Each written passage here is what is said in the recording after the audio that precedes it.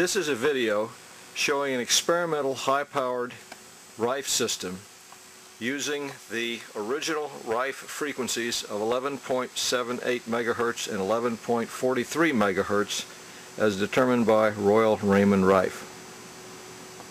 At the present time, the system consists of a 1/2 inch diameter by 18 inch long Rife tube filled with a mixture of 90% helium and 10% neon. The tube is excited by a capacitive discharge from spiral wire coils on the ends of the tube. Approximately 10 inches of the tube is active during operation. The RF power source for the tube comes from a modified amateur radio amplifier, which is designed to produce approximately 1500 watts peak power output during normal operation. The unit has been substantially modified to work in this particular system. This is a view of the rear of the amplifier. The large coils shown here are for use in amateur radio service. They are not used in Rife operation. Here you can see the wire has been disconnected from the output of the amplifier tube to the input circuit for these coils for the amateur radio service. A separate coil has been added, shown here, above the vacuum tuning capacitor. This resonates at a frequency of approximately 11.78 MHz and is used to tune the amplifier to that particular frequency of operation. The amplifier tube is an RCA type 7C24 commonly used in television transmitters. It is capable of producing 5,000 watts of power at a frequency of 215 MHz. In this service, the peak output power is approximately 1,500 watts and is limited by driving power requirements and the capabilities of the power supply. The tube measures approximately 6 inches in diameter and 6 inches high. A large amount of forced air cooling is required to cool the tube, and it consumes approximately 250 watts of power just to heat the filament in the tube. A large blower is used to pressurize the chassis and to cool the tube. The roll-around cabinet contains the power supply. A large plate transformer supplies high voltage for the amplifier system. A bank of filter capacitors and rectifiers handles converting the AC power into up to 3,000 volts DC power for the amplifier to function. There are appropriate safety interlocks and control circuits to prevent accidental damage to the amplifier and to provide a certain measure of safety for the operator. In order to provide drive for the tube, a relatively high RF voltage must be supplied if you are going to drive the tube using coils wrapped around the tube, as is shown here. There is no electrical connection made to the internal electrodes of the tube. The internal electrodes cannot withstand sufficient power to drive the tube at a high power level, therefore capacity coupling must be used. In order to get this high RF voltage, a parallel tuned tank network is used, here consisting of a coil of copper wire, which is center tapped, connected across a large variable capacitor. This capacitor is adjustable to allow the frequency to be adjusted and to tune the circuit to resonance, providing maximum RF voltage to the tube. Because the capacitor does not have adequate capacitance, a small fixed vacuum capacitor, shown here, is installed in parallel with the main coil and the capacitor. In this view, we're looking at the tank tuning capacitor, which is connected between the output of the tube and the ground. It is tuned by the large adjustable vacuum capacitor shown directly beneath the coil. This wire connected to this tap on the coil takes RF energy from the coil, brings it over to the secondary tuning coil. The return RF path comes back through this other wire and comes back to the ground connection on the coil. These two wires form a parallel RF transmission line, resulting in minimal RF radiation from the amplifier. We don't want to radiate any extra power at this frequency because this is in a shortwave band and we do not wish to cause any interference to shortwave broadcasters. The parallel tuning network here develops about 5,000 volts RF across these two leads here. Those are fed to the tube and they cause ignition of the gas in the tube, and a powerful discharge occurs in the tube during normal operation.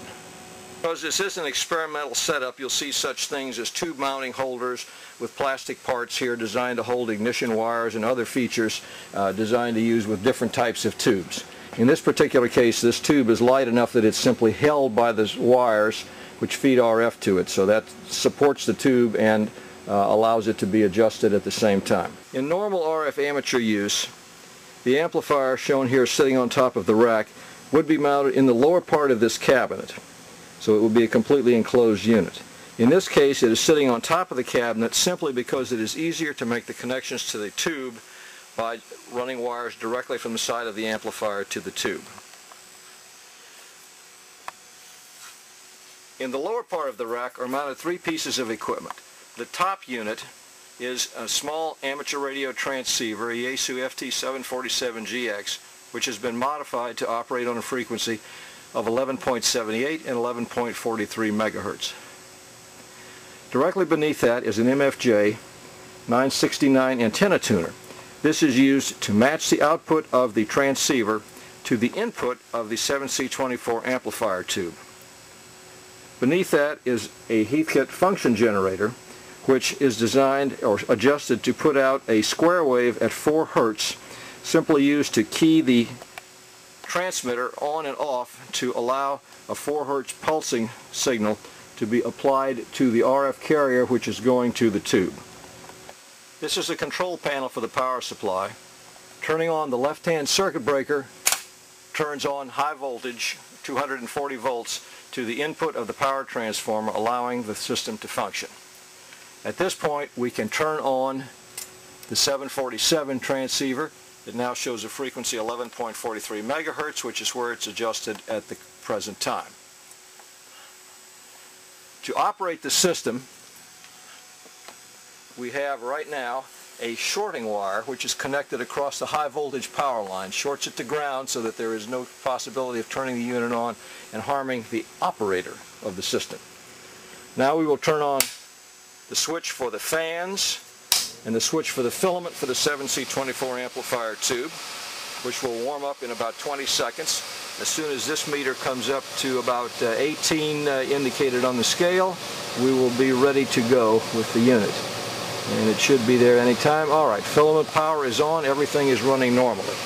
Now at this point, to tune it properly, we take this tuning capacitor and adjust it for minimum capacity. That throws the circuit off resonance so it is not functioning. Then we turn on the FT747 by grounding this wire. 747 is now putting out power. The meter here indicates we have power. We tune it for lowest SWR, maximum power into the system. Sorry, I went the wrong way there. Now we go up here and we look at this meter here, and it's reading full scale. We've adjusted this correctly. Now we go over and we adjust this tuning knob on the capacitor, and we adjust it until the tube lights. We adjust it for maximum brightness. Now what is happening at this point is approximately 70 watts of the 100 watts coming out of the 747 is being fed directly through the amplifier into the tube.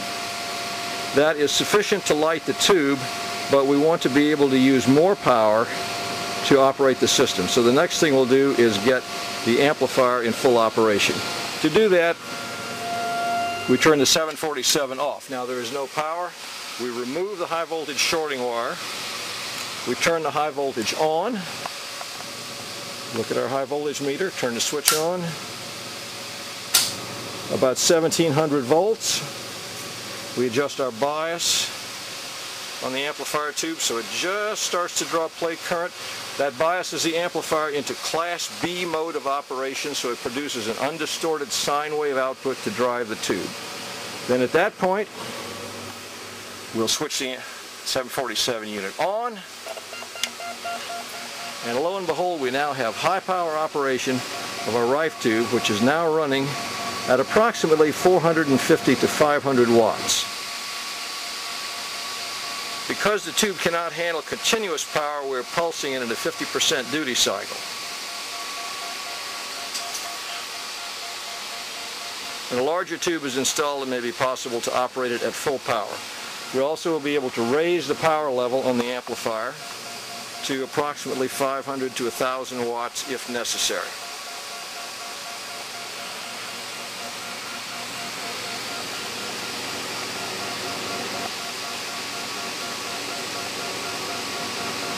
As you see, it operates very nicely, produces a large amount of power, and works quite well. I can feel the pulsing from here. That concludes my demonstration of this experimental Rife system.